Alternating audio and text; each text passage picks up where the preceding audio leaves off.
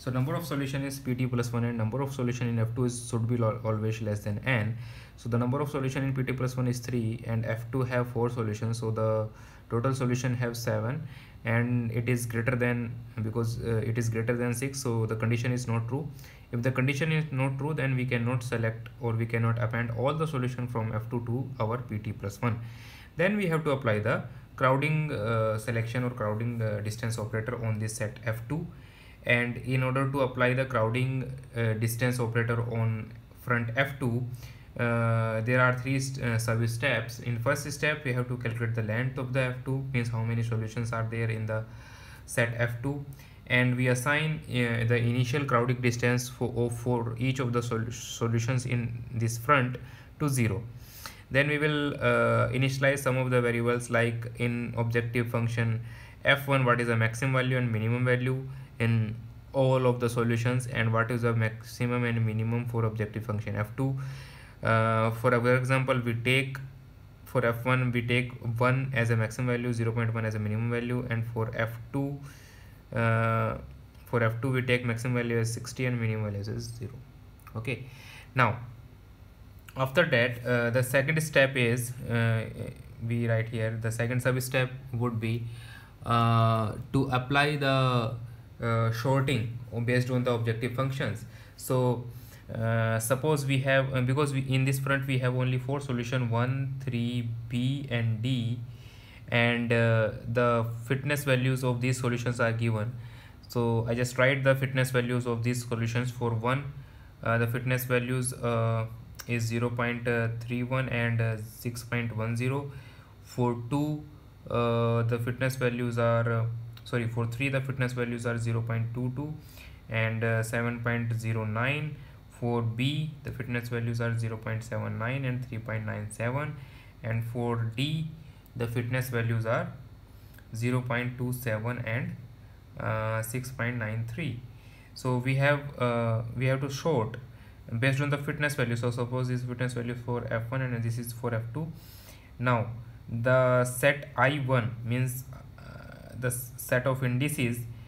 If I sort these solutions according to f1 fitness values in descending order or in the worst order of f1 fitness value, because both of the solutions are minimization problem, so the maximum value is a worst value.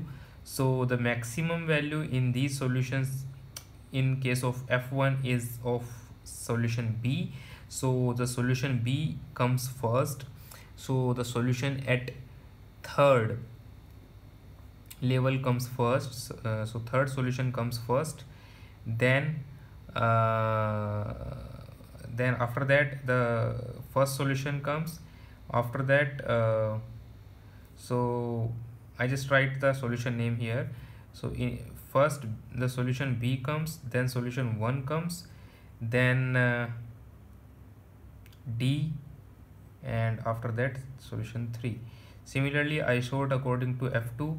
The maximum value is of solution 3, so it comes first, then second maximum is D, third is 1, and fourth is B. So these are the two indices set based on the fitness values of f1 and f2.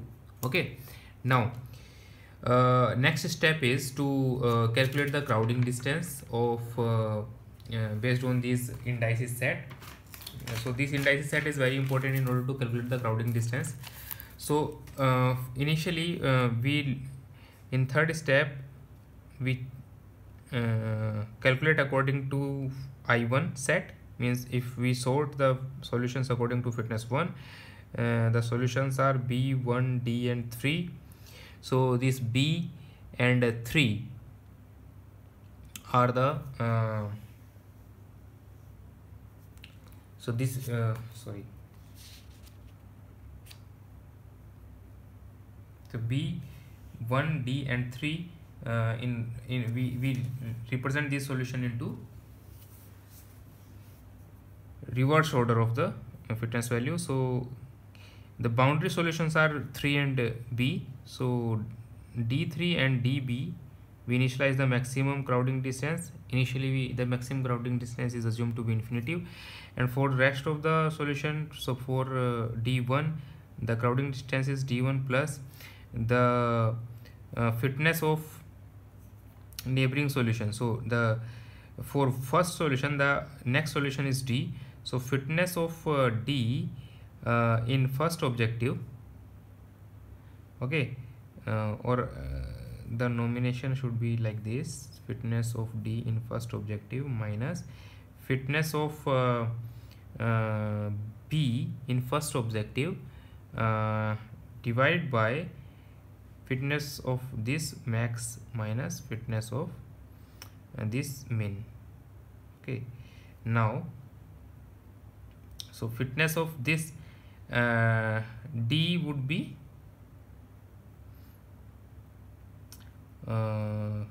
Dth solution, the fitness value of Dth solution in F1, so it is 0.27 minus fitness value of B solution in F1, it is 0.79 divided by 1 minus 0.1 and plus 0. Initially it is 0, D1 is 0, so it is minus 0.10. okay, after calculation. Similarly we can calculate the value of D so it is, sorry, it is like minus 0.58. okay, then we calculate the value of value of DD, and it is DD original value, which is 0, in minus plus F1 the value of 3 minus F1 the value of 1 and F1 max minus F1 min, so which is equal to 0 plus value of third solution in first objective is 0.22 minus first solution in this objective is 0.33 and divided by 1 minus 0.1, so this would result in minus 0.10. now so this is the case when we consider the I set from first objective. Now we will look for when we consider the second objective.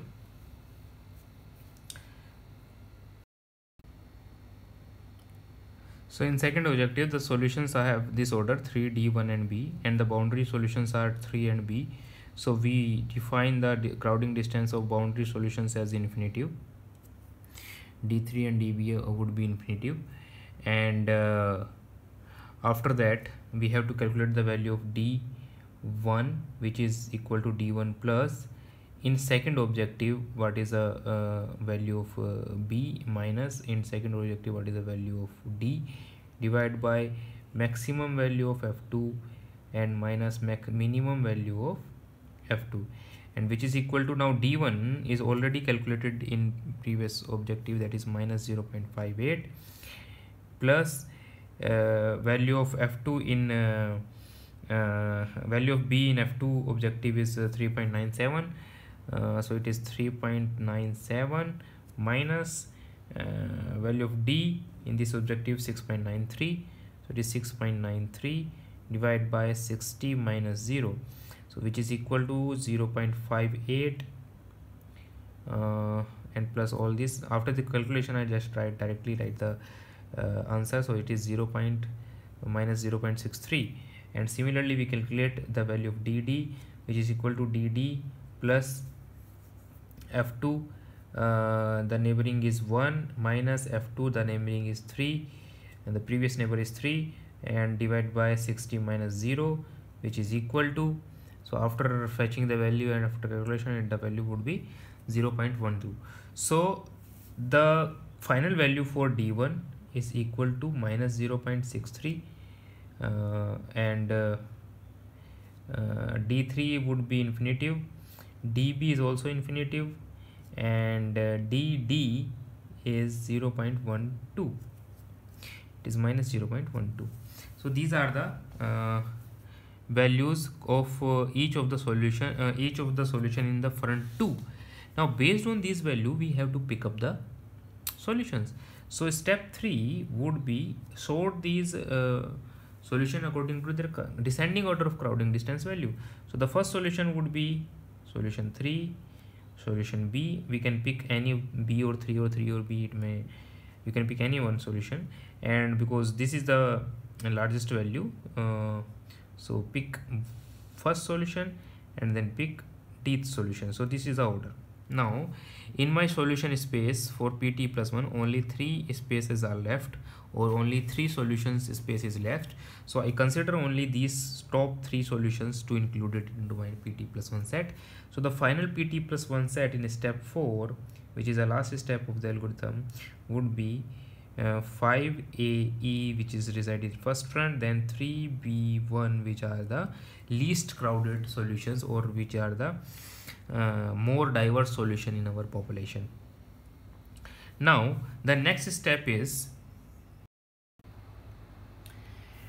to find the QT plus 1 set from this PT plus 1 set by applying some tournament selection based on the crowding distance operator.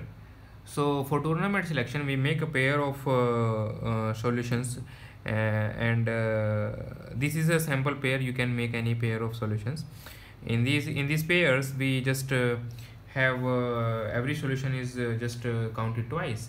So a tournament selection operator will work on the basis of two concepts. One is rank and other is crowding distance. So if the solutions are in the same front, means the rank is same, so within the solution we will look for the crowding distance. If the solutions are in different fronts, then it means we are looking towards the crowding distance between them. So for example, between 5 and E, because both are lying in the same front, we are going to look for the crowding distance, and the procedure for calculating the crowding distance of 5 and E is similar, which is explained in just now.